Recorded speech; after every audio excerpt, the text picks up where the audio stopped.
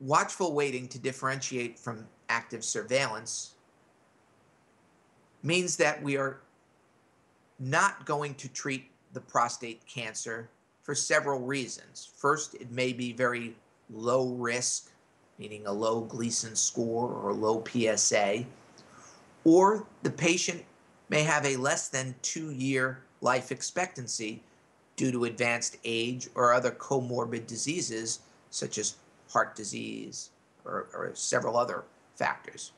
In any event, watchful waiting implies that the treatment can be worse than the disease and that the patient is more likely to die from their other diseases rather than the prostate cancer, and therefore treatment of the prostate cancer is not warranted.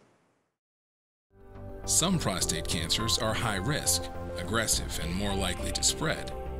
Others are low risk, least likely to have bad outcomes. The biopsy says cancer, but current diagnostic tools provide limited information about how aggressive a man's individual disease is. So most men decide to treat prostate cancer immediately.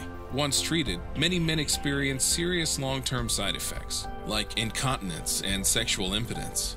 Immediate treatment isn't always needed, but right now a man can't be sure if his cancer is the kind that is likely to require treatment or if he's okay to wait for now.